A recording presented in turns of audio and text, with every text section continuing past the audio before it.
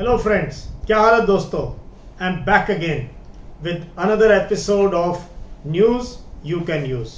This is my weekly program to bring you current affairs and general knowledge news. And this is applicable to all defense aspirants, NDA, CDS, AFCAT, any entry, those who are preparing for SSB, and also for UPSC aspirants.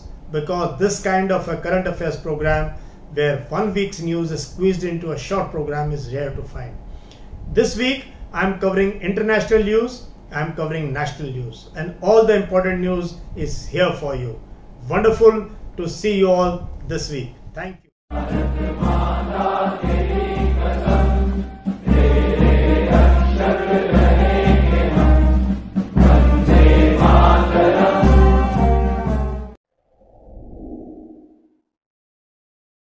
You can use, which is weekly program, current affairs program covering news that is required by defense aspirants, by UPSC aspirants, all those who wish to know about general knowledge, general awareness, और जो government of India में officer rank में आना चाहते हैं उनके लिए news item है.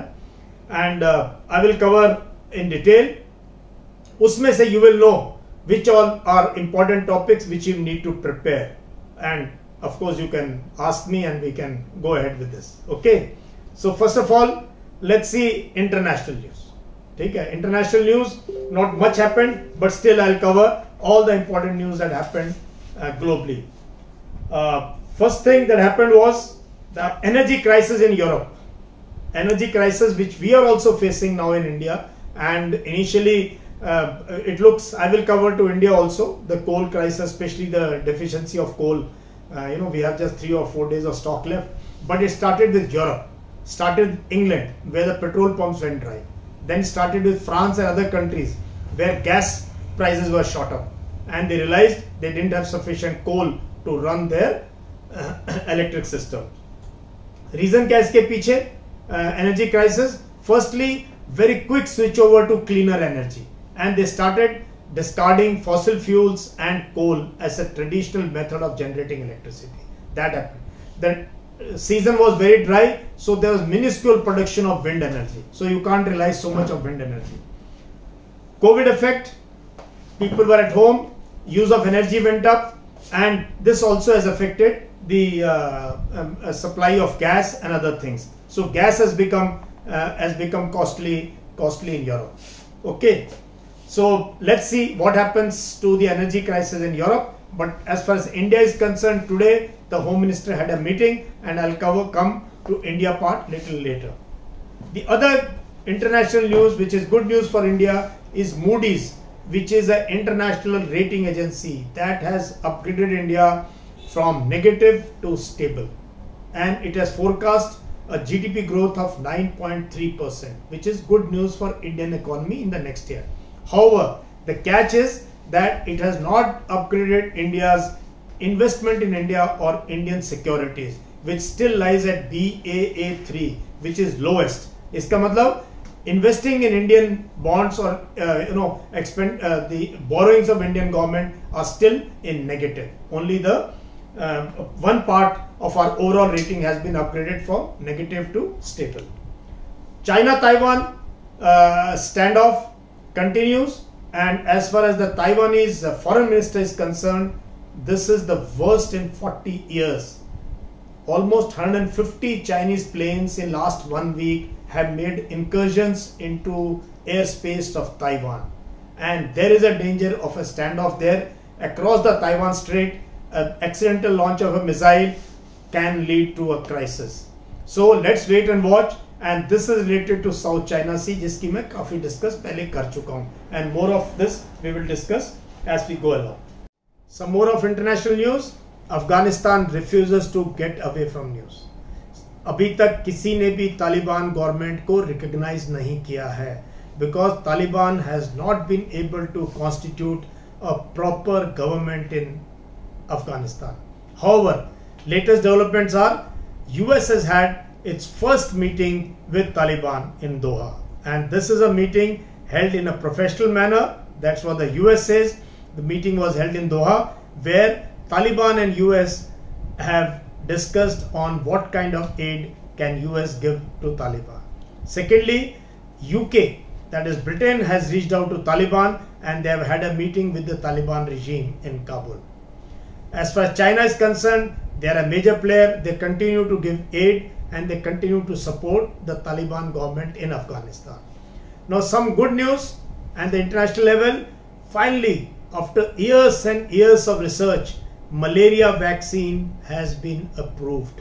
This is a great news that malaria will be fought now, and the trials were on in Africa for last many years. 8 lakh children were vaccinated and the vaccine is successful. अब कब आएगी? India में भी आएगी vaccine और इससे millions of छोटे बच्चे and young adults will be saved from malaria. That's a good news. The other news I have is Nobel Prizes have been declared. But I will not talk of others. I will only talk of Nobel Peace Prize, which is the coveted Nobel Award.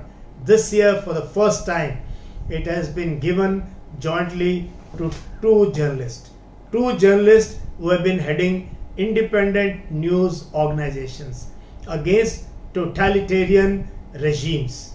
World over, independent journalists are facing the heat.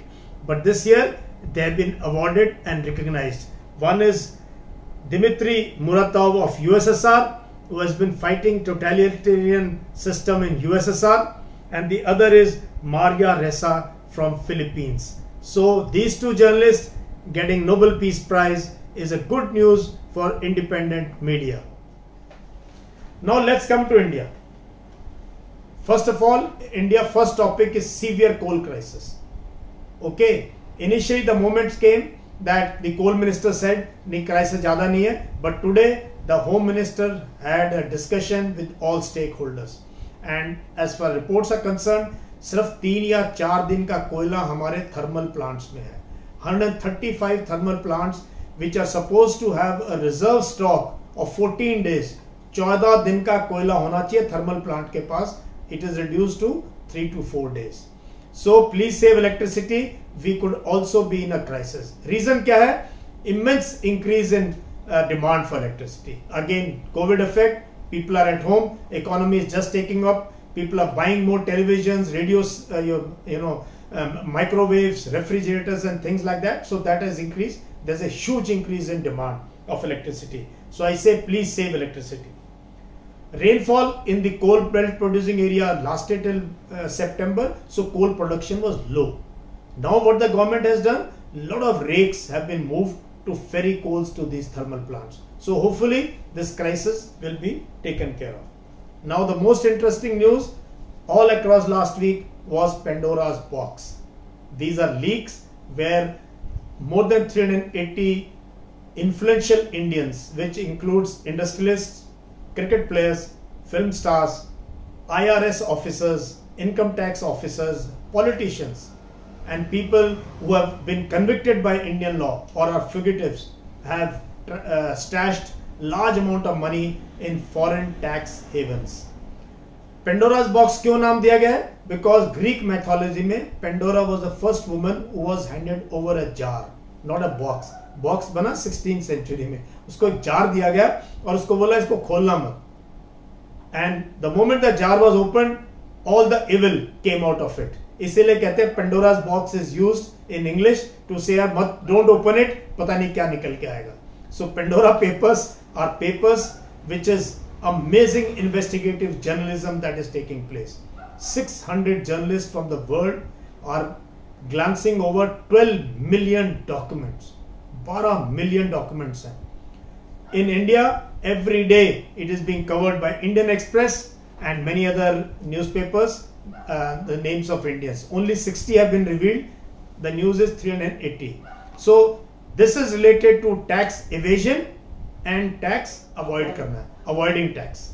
So people hire top class lawyers to tell you which are the loopholes in tax policies of the country, and they make a gateway for you to park your money abroad. Where is the money parked? It's parked in very, very small countries. British Virgin Islands, Bahamas, Antigua, Morocco, very, very small countries they don't charge any income tax. So you can park your money there comfortably. What is the modus operandi is, one member of a family is generally an NRI or gets a foreign passport.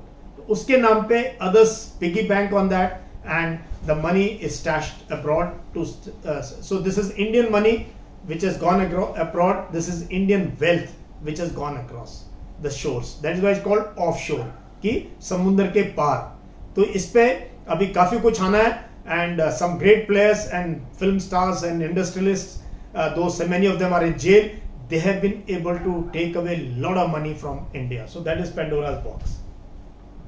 Now coming to what the world is deciding. World is deciding upon a global corporate tax.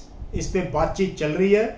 More than 130 countries on board कि how to ensure people don't use this method of saving tax in their respective countries. So by 2023 we will have a global corporate tax which is estimated to be 15% of your income. So big houses, industrialists, people who make lot of dirty money, they can park their money, but please pay 15% tax. So this will come up. Probably it will be a way to catch these people, and they are 1% of the population who are doing this. Now what people do, so this is as far as Pandora's box and India is concerned. 380 Indians, let's wait and watch aur kya hota hai. Now not good news is from Kashmir. After a very peaceful year, last year, abrogation of 370, situation seemed to calm and quiet, and we were talking of Naya Kashmir, and lot of commercial activity, business activity, schools, colleges had opened up. Tourists were full this summer in Kashmir. Suddenly minority killings have taken place. So that means Pakistan and its handlers are devising new methods of bringing unrest to the valley. We will wait and watch, but don't call it exodus of 1990. Let's treat it as a criminal activity. Our intelligence agencies have to get over the situation, catch these people who have used pistols to target innocent people from minority community. So this should remain a law and order and a criminal activity and terrorist activity. Please let's not color it into a communal activity. So that was Kashmir. Not very good news that militants or terrorists have now able to infiltrate south of Pir Panjal area, Poonch, Rajouri, Surankot, Jammu region. This Kishtwar was peaceful for many years, but today we had an encounter where unfortunately one JSU and 5 other ranks were killed in action on line of duty. So that means there is Pakistan is up to sending more militants and probably want to create unrest before the winter sets in and snowfall takes place in Kashmir. So let's wait and watch what happens there. Again, not very good news from Ladakh. Since last year हमारा standoff चल रहा है China के साथ. Many levels of talks have taken place and many agreements also took place. Things were looking in positive direction. However, the meeting that was held last night in Moldo garrison between Indian Corps Commander and the Chinese Corps Commander have not been successful. So let's wait and watch whether China continues to be belligerent and is ready to agree to Indian terms or not. We will watch. Ladakh will remain in news. But the sad part for a soldier like me is our troops may have to spend another harsh winter in those heights. And winter there is very bad. It is really one of the worst conditions possible and it's difficult for, but we spent last year. I'm sure this year we are better prepared and the resolve of Indian Army is being tested by the Chinese PLA. The good news from, final good news from India is Air India has gone back to Tatas. So Tatas have said welcome Air India. And Air India, let me tell you, was nationalized in 1953. And when it was nationalized, Air India दुनिया की सबसे बेहतरीन airline थी. सबसे बेहतरीन. It was #1 airline of the world. And remained so till J.R.D. Tata was the chairman. But as it happens with government jobs and government infrastructure, government companies, people become, don't give that kind of an output. So this has been now denationalized. It's gone back to Tata's, and I'm sure Tata's will convert it back to a world-class airline. So I am looking forward to a great time flying with Air India again, where we will have the world-class service, world-class timings, and one of the best airlines in the world. So that is a good news. The lesson in this is, first, government should not be in the business of business. Government's job is to govern, collect tax, and govern the nation. So government is getting out of business, good news. The other thing is that probably this is the start of privatization. So more and more private players must come into such actions which will give a boost to our economy. So this is a wonderful news. So this was news you can use. Thank you very much. I'm sure you found it useful.